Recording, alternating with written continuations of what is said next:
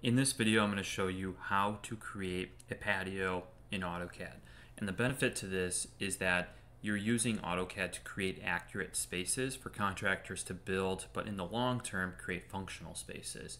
So I'm going to create a patio by using the square command and typing in D for dimensions. You also have opportunity to enter the area if you have a specific area that you want to enter.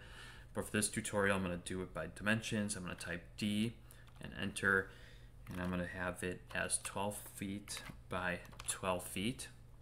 And I'm also going to create a circle patio with a radius of 6 feet, and that would be 12 feet in diameter.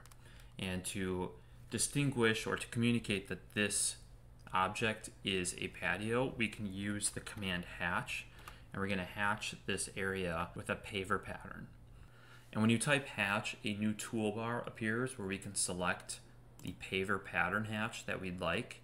And AutoCAD gives us an option on how to hatch certain objects within the program. So there's two different ways. You could pick the internal point or you can select the external line. And for this one, I'm going to pick the internal point. And by doing that, I'm going to press K or type in K.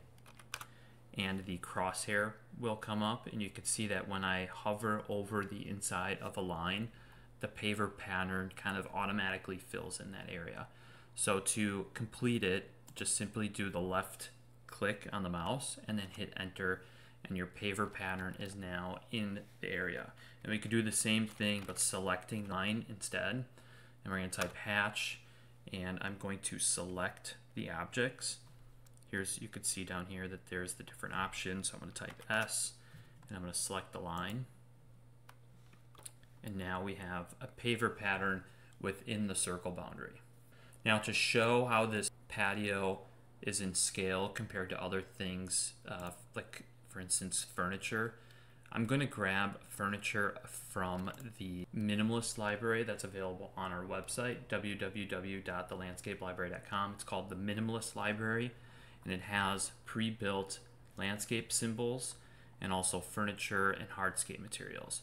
So I'm going to select a table, and I'm going to copy it into this area, and you can see the function of the space compared to the table. Subscribe to the channel for more videos, or go to www.thelandscapelibrary.com for trainings, tools, and other resources just like the minimalist library.